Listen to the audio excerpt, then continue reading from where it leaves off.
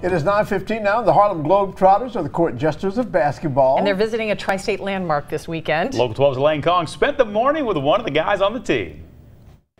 I'm here at Kings Island with the Bull. He is one of the Harlem Globetrotters, and this is just one of the many tricks that they can do that I obviously can't do well. But they're going to be here at Kings Island. And Bull, how are you doing? I'm doing great. How about you? Great, great. So you have been with the Harlem Globetrotters for about 10 years now. About 10 years. Why did you become a Globetrotter? Well, back in the day, I just happened to be in a 2008 NCAA College Slam Dunk Contest, and I came in second. After that, I had a tryout with the New York Jets. Then after that, the Harlem Globetrotters called me. So there's a bigger meaning behind the Globetrotters, right? Tell me about that. Well, what we do is we spread family, fun, and entertainment all around the world. We've been to 122 different countries and provinces around the world, entertaining millions and millions of fans. Me, myself, personally, I've been to 66 different countries, and I've never gotten a bad letter as being a Harlem Globetrotter. So what we do is we like to spread that family entertainment and that family fun. So that's amazing. Well, let's see what you can do. You got to show me something so people can come out. All right, so I'm going to do some ball handling real quick. Okay, he's going to do ball handling, okay?